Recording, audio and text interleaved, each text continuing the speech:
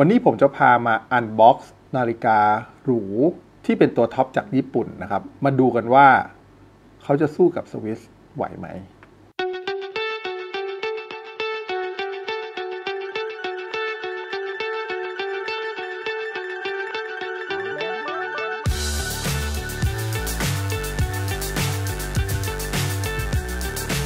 สวัสดีครับผมนิดจากรายการทำให้ชินมาพบกับเพื่อนๆอีกแล้วนะครับเพื่อนๆอย่าลืมกดไลค์กด Subscribe แล้วก็กดสั่นกระดิ่งเพื่อเป็นกำลังใจกันด้วยนะครับพอพูดถึงนาฬิกาจากฝั่งญี่ปุ่นทุกคนก็จะนึกถึงแบรนด์ที่เราคุ้นเคยหลายแบรนด์นะแต่ผมว่ามีอยู่แบรนด์หนึ่งซึ่งคนอาจจะรู้จักแต่บางคนอาจจะยังไม่รู้จักนะครับหรือบางคนอาจจะรู้จักเพียงผิวเผินวันนี้เรามาทำความรู้จักมากขึ้นอีกนิดนึงกับแบรนด์ที่เป็นระดับท็อปของญี่ปุ่นนะครับก็คือ Grand Seiko ครับวันนี้ผมจะมาอันบ็อกซ์นะครับตัวนาฬิกา Grand Seiko ที่เป็น Sport Collection SBGE 295 Green Iwao Spring Drive GMT Triple Time Zone นะครับจะสังเกตว่าชื่อค่อนข้างยาวมากนะครับแต่ว่าจริงๆแล้วมันก็คือ Grand Seiko ที่เป็น GMT โดยใช้ระบบกลไกที่เป็น Spring Drive อันเรื่องชื่อนั่นเองนะครับ Grand Seiko เนี่ยจะมีชื่อเล่นหรือว่านิคเนมของแต่ละรุ่นค่อนข้างเยอะนะครับโดยที่นิคเนมแต่ละอันนั้นน่ะมันเกิดจากแรงบันดาลใจที่ศิลปินหรือว่าช่างฝีมือเนี่ยเขาบรรจงสร้างนาฬิกาเรือนนั้นขึ้นมาอย่างเรือนนี้มีชื่อเล่นว่า Green Iwao นะฮะโอเคก่อนเราจะลงลึกไปถึงนาฬิกาเนี่ยผมเล่าประวัติไซโก้ให้เพื่อนๆฟังคร่าวๆนิดหนึ่งแล้วกันนะครับไซโก้เนี่ยก่อตั้งโดยมิสเตอร์คินทาโร่ฮัตโทรินะครับซึ่งเป็นคนโตเกียวนี่เลยแหละนะครับแล้วก็สร้างไซโก้ขึ้นมาในปี 1881 นะครับซึ่งเริ่มต้นก็คือเป็นธุรกิจของนาฬิกาแขวนนะครับแล้วก็ที่เป็นนาฬิกาพกที่เรียกว่า Pocket Watch เพราะสมัยนั้นยังไม่มีนาฬิกาข้อมือกันนะครับนับถึงตอนนี้ตั้งแต่ก่อตั้งไซโก้ขึ้นมาเนี่ยก็ร่วม140 ปีแล้วนะครับก็ถือว่าไม่ธรรมดาเลยทีเดียวนะครับเป็นแบรนด์ที่เก่าแก่มากๆแบรนด์หนึ่งของโลกนะครับและในปี 1913 เนี่ยเขาก็ได้ผลิตนาฬิกาข้อมือเรือนแรกของไซโก้ขึ้นมาที่ใช้ชื่อว่าไซโก้รอเรลนะครับและหลังจากที่เขาได้สั่งสมความรู้ผลิตนาฬิกามาหลายรุ่นเขาก็ถึงเวลาที่เขาจะยกระดับความเป็นลักชัวรี่ขึ้นมานะครับก็เลยลอนช์ Grand Seiko ขึ้นมาในปลายปี 1960 นั่นเองนะครับถึงปีนี้ปี 2023 เนอะ Grand Seiko ก็ถือกำเนิดมาร่วม 63 ปีแล้วนะครับโอเคพอเรามาดูประวัติคร่าวๆแล้วเรามาดูนาฬิกาเรือนนี้กันดีกว่าเดี๋ยวผมอันบ็อกซ์ไปพร้อมๆกันนะครับตัวกล่องเนี่ยก็จะเป็นกล่องกระดาษนะครับที่ปิดลายด้วยหนังหรูสวยมากๆนะครับแล้วก็มีสีที่เป็นเอกลักษณ์ของเขาเนอะก็คือสีน้ำเงินแล้วก็สีเทานะครับแล้วมีโลโก้ Grand Seiko อยู่นะครับเป็นกล่องสี่เหลี่ยมเรามาดูข้างในกันนะครับเปิดกล่องออกมาอย่างแรกที่เราเห็นเลยก็คือก็เนี่ยจะมีกระดาษที่เป็นเหมือนกระดาษสานะครับเปิดออกมานะครับก็จะมีกล่องที่เป็นกล่องหนัง Grand Seiko อยู่ข้างในนะครับแล้วเรามาดูกันนะครับด้านในก็จะมีตัวที่เป็นสลีฟสำหรับใส่ใบรับประกันเนาะแล้วก็มีคู่มือนะครับมาดูตัวกล่องนี่คือกล่องของ Grand Seiko Green Iwao เรือนนี้นะครับก็เป็นกล่องหนังผิวสัมผัสก็ดีเนียนนะครับแล้วก็เป็นสีน้ำเงินครับแล้วก็มีสกรีนคำว่า Grand Seiko ก็เป็นสกรีนแบบปั๊มลงไปด้วยเนาะเรียกว่าดูหรูเลยนะครับดูหรูเลยจริงๆนะครับคือสัมผัสก็รู้แล้วว่าเป็นนาฬิกาหรูนะครับโอเคคราวนี้มาเปิดกล่องโอเคนี่ครับก็จะเห็นนาฬิกาเรือนนี้อยู่เดี๋ยวผมเอาให้ดูเนาะตัวกล่องก็จะมีโลโก้ Grand Seiko นะครับแล้วก็มีสิงโตอยู่ตรงกลางนะครับและนี่คือ Grand Seiko Green Iwao Spring Drive GMT Triple Time Zone นะครับนาฬิกาเรือนนี้เป็นนาฬิกาสปอร์ตนะครับเพราะฉะนั้นเส้นผ่าศูนย์กลางจะใหญ่นิดหนึ่งก็คืออยู่ที่44มิลลิเมตรนะครับมีความหนาอยู่ที่ 14.7มิลลิเมตรนะครับคือมิติเนี่ยเรียกว่าไม่เล็กเลยเพราะว่าในการสปอร์ตส่วนใหญ่ก็จะเป็น40 41 42ใช่ไหมแล้วก็ความยาวลักทุลักเนี่ย 50.8 มิลซึ่งจริงๆแล้วเนี่ยถ้าเปรียบเทียบแล้วเนี่ยความยาวตรงนี้จะไม่ได้เยอะมากเท่าไหร่แต่เดี๋ยวเรามาดูบนข้อมือแล้วจะรู้ว่าไม่ได้ใหญ่อย่างที่คิดมันใส่ง่ายกว่าที่คิดเดี๋ยวเราค่อยมาดูบนข้อมือกันอีกทีหนึ่งนะครับคืออันแรกเลยเนี่ยที่ต้องสะดุดตาทุกคนมากๆเลยเนี่ยนอกจากเข็มที่สะกดวิญญาณอยู่แล้วนะทุกคนที่รู้จัก Grand Seiko เนี่ยจะรู้แต่สำหรับคนที่ยังไม่รู้เนี่ย Spring Drive เนี่ยเป็นกลไกที่ไฮเทคแล้วก็ เรียกว่าเป็นนวัตกรรมมากๆนะครับแล้วก็ทำให้เดินได้เที่ยงตรงคือเที่ยงตรงมากๆระดับต้นๆของโลกเลยนะครับที่สำคัญสำหรับเราเนี่ยโอเคบางคนอาจจะไม่ได้รู้สึกว่าแบบการเที่ยงตรงมันสำคัญมากนะแต่ว่าเวลาเราดูเข็มมันไม่ได้เดินมันลอยไปอย่างเงี้ยมันกวาดไปแบบแล้วทุกคนก็จะอึ้งและที่เขาบอกสะกดวิญญาณเพราะทุกคนก็จะต้องนั่งจ้องมันอย่างเงี้ยเป็นสตันไปกับเข็มที่มันเดินได้งามมากๆนะครับอันนี้เป็น1อันที่ทุก Spring Dive ของ Grand Seiko มีอยู่แล้วแต่อันนึงที่พิเศษสำหรับเรือนนี้มากๆคือหน้าปัดครับอย่างที่เขาบอกนะเขาบอกว่าเขาได้รับแรงบันดาลใจมาจากช่วงสั้นๆเป็นฤดูร้อนช่วงสั้นๆของภูเขาโฮทากะในจังหวัดนางาโนะเนี่ยซึ่งมันจะเป็นเขียวชอุ่มอยู่แค่ช่วงสั้นๆในฤดูร้อนเท่านั้นนะครับแต่ความเขียวชอุ่มอันนี้มันเขียวแบบสดใสมากๆมันไม่ได้เขียวแบบป่าบ้านเรานะมันไม่ได้เขียวแบบเขียวอมเหลืองนึกออกมันไม่ได้เขียวแบบป่าดิบชื้นไม่ได้เขียวแบบป่าเบญจพรรณมันเขียวแบบเป็นเขียวที่มีความเย็นอยู่ที่ไปในทางที่มันเย็นฉ่ำสบายผมว่าเขาเลือกโทนสีได้สวยแต่ว่าที่สวยกว่าโทนสีเนี่ยคือตัวมิติของหน้าปัดด้านในคือเรามองไปเนี่ยมันเหมือนกับมันขยับได้ตลอดเวลาเพราะว่าเวลามันกระทบแสงในมิติต่างๆสมมติเราขยับข้อมือไปเรื่อยๆเนี่ยมันก็จะทำให้ภาพหรือว่าหน้าปัดตรงนี้มันเหมือนภาพที่เคลื่อนไหวได้นะครับมันทำให้เรือนนี้มันดูน่าประทับใจมากๆอันนี้คืออย่างแรกเลยนะที่เห็นนะครับอันที่2เนี่ยสิ่งที่แปลกกว่านาฬิกายี่ห้ออื่นที่เราเห็นก็คือว่าตัวเม็ดมะยมนะครับเขาจะมาอยู่ที่4นาฬิกาปกติก็อยู่ที่3นาฬิกาเนาะอันนี้มันทำให้เกิดความแตกต่างขึ้นมาแต่อันที่สำคัญนะที่เวลาใส่แล้วรู้สึกได้คือว่าพอเม็ดมะยมมันย้ายมาอยู่ตรงนี้มันทำให้มันไม่กดกับข้อมือคือถ้ามันอยู่ตรงบริเวณเดิมใน3นาฬิกาเนี่ยบางทีเวลาเราขยับข้อมืออย่างเงี้ยถ้าเราใส่ใกล้ๆตรงมือเนาะตัวเม็ดมะยมเนี่ยโดยเฉพาะเม็ดมะยมที่ใหญ่เนี่ยมันจะจิ้มเข้าไปอยู่ที่มืออย่างเงี้ยแต่หลายคนอาจจะเป็นนะก็จะเป็นรอยแดงๆอยู่นี้ตลอดแต่พอเขาหลบเม็ดมะยมมาอยู่ที่4นาฬิกาเนี่ยมันก็เลยทำให้มันเวลาเราขยับข้อมือขึ้นลงเงี้ยเม็ดมะยมก็จะไม่จิกเข้าไปที่เนื้อของเราอันนี้เป็นการออกแบบที่ดีแล้วก็น่าสนใจมากๆนะครับเม็ดมะยมเนี่ยก็จะมีแกะสลักคำว่าโลโก้ของ Grand Seiko อยู่ด้วยเช่นกันนะครับอีกอันนึงเนี่ยมันทำให้ภาพรวมของนาฬิกาเนี่ยมันดูไม่ใหญ่จนเกินไปถ้าเกิด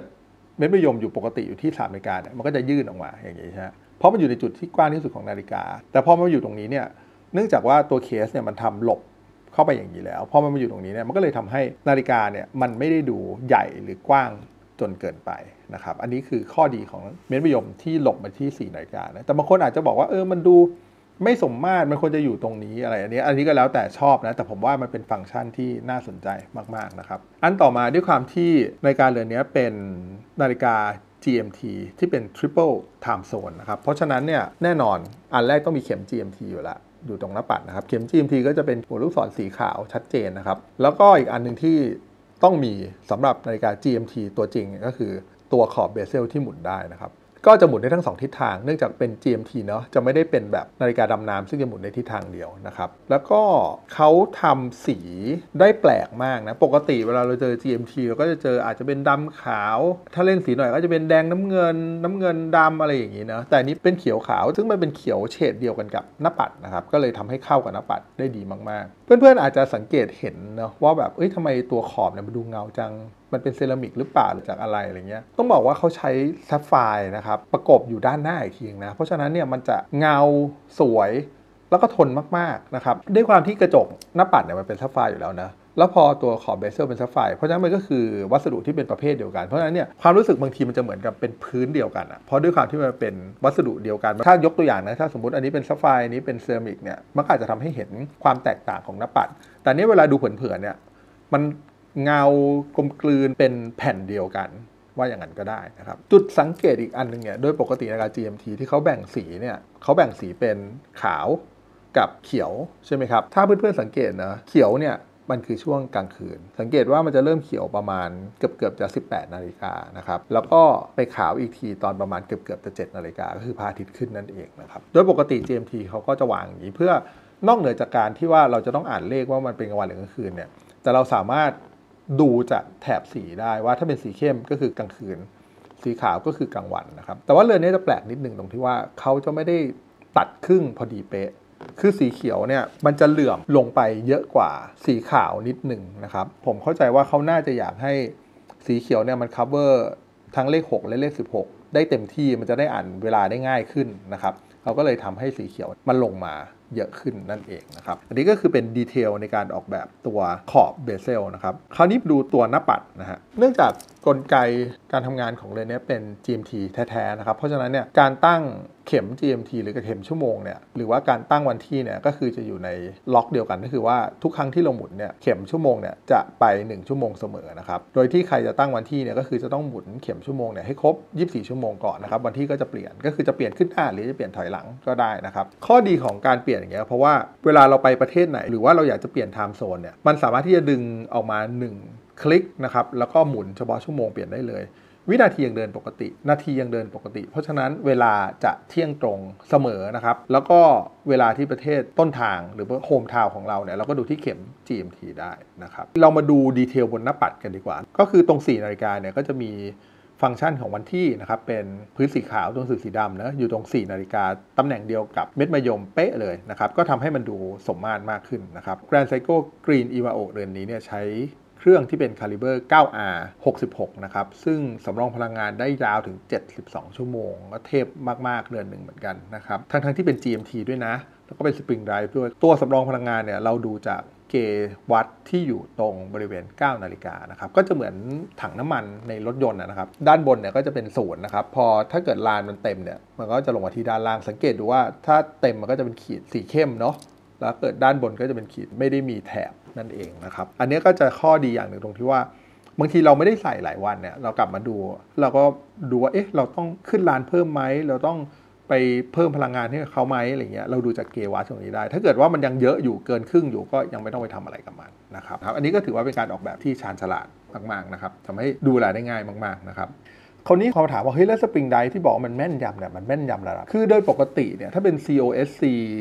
หมายถึงว่ามาตรฐานความแม่นยำทั่วไปมันก็จะบวกลบ5วินาทีต่อวัน6วินาทีต่อวันอะไรอย่างนี้เนาะแต่สปริงไดฟ์เรือนนี้เนี่ยบวกลบ15วินาทีต่อเดือนนั่นแปลว่าเฉลี่ยเนี่ยบวกลบเนี่ยไม่ถึง1วินาทีต่อวันนะ15วินาทีต่อเดือนก็คือประมาณครึ่งวินาทีต่อวันเท่านั้นเองถ้าเทียบกับแบบบวกลบ5กับบวกลบครึ่งวินาทีเนี่ยแสดงว่ามันเจ๋งกว่าร่วม10เท่าเลยนะหมายถึงว่าการเที่ยงตรงของเรือนนี้คือเที่ยงตรงกว่านาฬิกา COSC ทั่วๆไปถึงเกือบ10เท่าเลยทีเดียวอันนี้ถือว่า Amazing มากๆนะครับตรง12นาฬิกาจะมีโลโก้ GS อยู่นะครับ GS เนี่ยจะเป็นติดลงไปนะครับซึ่งจะทำให้เกิดมิติขึ้นมาจากตัวหน้าปัดสีเขียวนะครับซึ่งสวยมากๆนะครับแล้วก็มี Printing Grand Seiko นะครับที่จะเป็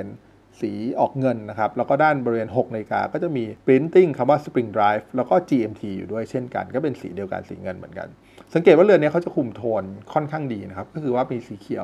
วสีขาวสีเงินเนี่ยเพราะฉะนั้นมันก็จะเหมือนกับค่อนข้างที่จะไม่เยอะเลยคือใครที่ชอบสีสันแต่ว่าไม่ได้อยากได้โอ้โหสีเขียวสีแดงสีอะไรที่มันปนอยู่ในหน้าปัดเนี่ยผมว่าอันเนี้ยค่อนข้างเรียบง่ายมากนะถ้าใครเบื่อนาฬิกาสีดำนะอยากได้นาฬิกาสีอื่นๆเนี่ยอันนี้ถือว่าเป็นนาฬิกามีสีที่ยังคุมโทนได้ดียังมีเทสที่ดีในการออกแบบอันนี้สำหรับผมนะตัวหลักชั่วโมงนะครับเขาก็จะเป็นการขัดแต่งให้มันแบบเป็นเหลี่ยมถ้าเพื่อนๆดูอินเด็กซ์ของชั่วโมงแต่ละอันนะตัวที่12นาฬิกา3นาฬิกา6นาฬิกาแล้วก็9นาฬิกา4จุดเนี้ยก็จะเป็นมาร์กเกอร์ที่ใหญ่ขึ้นมานะครับแล้วก็เป็นรูปทรงริมเนาะแต่ว่าถ้าเกิดตรงตำแหน่งอื่นก็จะเป็นสติ๊กก็คือเป็นแท่งตรงธรรมดาแต่ทุกชิ้นหมายถึงว่าอินเด็กซ์ทุกอันเนี่ยเขาจะมีการขัดแต่งด้วยคือบางคนอาจจะรู้สึกว่าแบบทำไมมันก็แค่ติดลงไปมันไม่น่าจะแตกต่างกันจะไปขัดแต่งลบมุมมันทำไมอะไรเงี้ยแต่การลบมุมเนี่ยถ้าเพื่อนๆได้เห็นเรือนจริงนะการขยับข้อมือนิดๆเนี่ยคือไอ้มุมเหลี่ยมมุมพวกนี้นี่แหละมันคือสิ่งที่ทำให้เรือนนี้มันดูหรูมากๆเพราะมันเล่นกับแสงมันเหมือนกับเพชรที่เขาเจรไนแล้วก็สร้างเหลี่ยมมุมให้เพื่อให้เล่นกับแสงได้เนี่ยอันนี้ก็เหมือนกันนะครับทำให้เวลาเราขยับข้อมือเนี่ยมันไม่แบนคือมันทำให้มันเกิดมิติที่หลากหลายแล้วบริเวณตัวขอบด้านในเนี่ย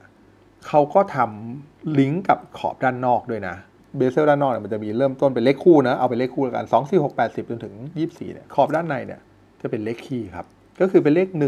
3 5 7 9ไปจนถึง23นั่นเองนะครับแล้วเขาก็จะลิงก์กันขอบด้านในเนี่ยครึ่งบนเนี่ยที่เป็นช่วงกลางคืนเนี่ยเขาก็จะทำเป็นสีเขียวนะครับแล้วก็ครึ่งล่างที่เป็นช่วงกลางวันเนี่ยก็จะทำเป็นสีเงินนะครับซึ่งมันก็จะลิงก์กับตัวด้านนอกทั้งหมดเลยมันก็เลยทำให้เรือนนี้มันดูแบบมันผ่านการคิดมาเยอะแล้วก็เขาพยายามคุมโทนให้มันไม่หลุดจนเกินไปเรือนนี้ที่พูดถึงหน้าปัดเยอะนิดนึงผมว่าจุดเด่นทั้งหมดความดีงามทั้งหมดเนี่ยก็อยู่ที่หน้าปัดแล้วก็ขอบ นี่แหละนะครับคราวนี้เรามาดูส่วนอื่นกันบ้างนะครับอีกอันนึงที่เป็นจุดเด่นของ Grand Seiko มาทุกเรือนนะครับแล้วก็เป็นคาแรคเตอร์ของการออกแบบของเขาเอาไว้อย่างนี้ดีกว่านั่นก็คือการขัดแต่งตัวเรือนนะครั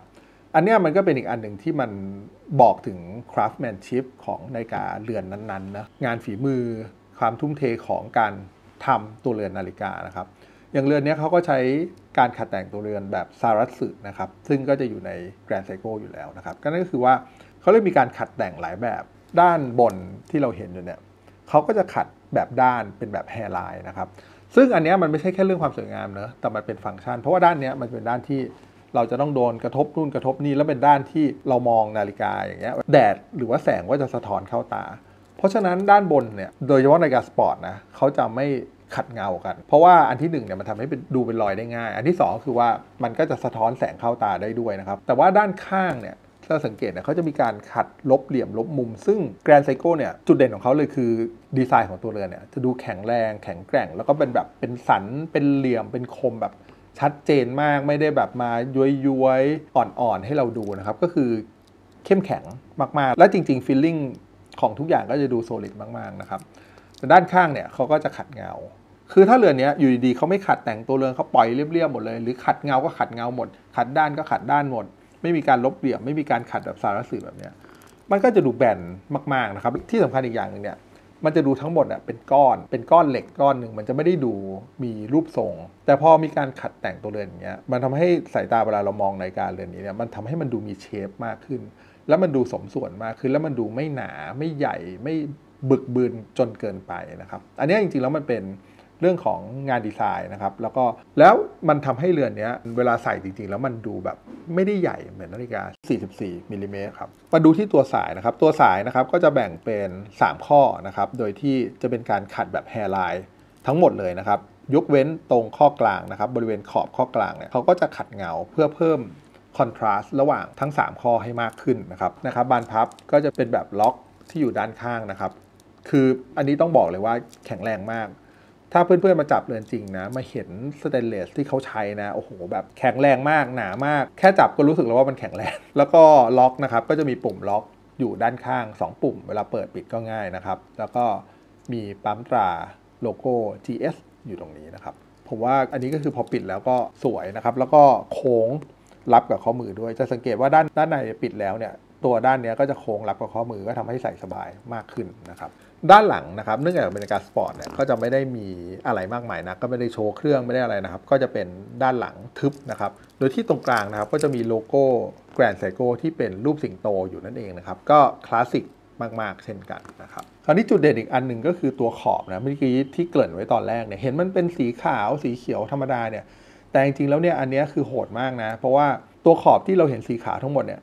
เขาใส่ลูมิไบรท์ก็คือใส่พรายน้ำมาเต็มเอียดเลยนะครับเพราะฉะนั้นเนี่ยปกติในการ GMT หรือการดำน้ำทั่วไปเนี่ยมันก็จะมีพรายน้ำตรงบริเวณอินเด็กซ์แล้วก็ตรงบริเวณเข็มใช่ไหมทั้งเข็มทั้งหมดเนี่ยแต่เรือนนี้นอกเหนือจากเข็มหลักชั่วโมงแล้วเนี่ยเขาใส่พรายน้ำมาเต็มขอบเบเซลด้วยนะครับนั่นคือสาเหตุที่เขาใช้ซัฟไฟร์ปิดทับอีกทีหนึ่งนะครับเพราะฉะนั้นมันก็จะเลยทำให้เวลากลางคืนเนี่ยเรือนนี้โอ้โหแบบเด่นมากๆนะครับคือลูมิไบรท์เนี่ยเป็นสารเรืองแสงของไซโก้เนี่ยเขาเด่นอยู่แล้วนะฉะนั้นใครที่แบบชอบคือมันจะมีคนที่บ้าแบบบางคนเนี่ยถ้าเคยเห็นใครแบบมานั่งทำอย่างเงี้ยทุกคนจะรู้สึกว่าเฮ้ยอะไรเนี่ยส่องพระเหรอหรือทำอะไรเปล่าคืออันนี้พยายามดูพรายน้ำมันอยู่ว่ามันสว่างแค่ไหนเพราะฉะนั้นเรือนนี้ใครที่ชอบดูพรายน้ำเนี่ยจะถูกใจมากๆพอเวลาแบบ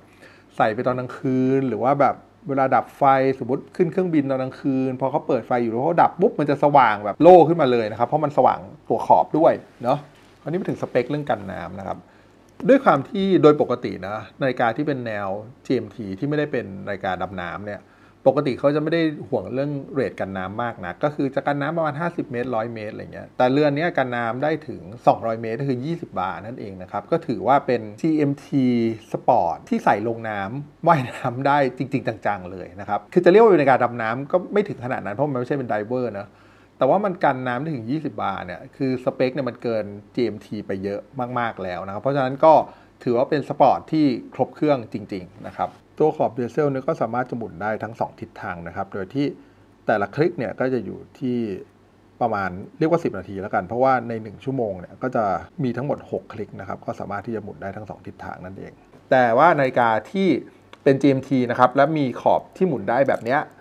ก็คือจะดูเวลาได้ถึง3 time zone ด้วยกันนะครับนั่นแปลว่าสมมุติเราทำงานธุรกิจต่างประเทศหรือว่าเราทำงานที่ต้อง track ลูกค้าของเราหรือว่าครอบครัวของเราที่ไปเดินทางไปประเทศไหนๆเนี่ยเรามองนาฬิกาเรือนนี้แวบเดียวเนี่ยเรารู้เลยว่าที่นั่นเนี่ยกี่โมงแล้วนะครับคือมันเร็วมากๆแล้วก็เป็นฟังก์ชันที่มีประโยชน์จริงๆนะครับคราวนี้เรามาดู Grand Seiko Iwao GMT Spring Drive Triple Time Zone บนข้อมือของผมกันครับ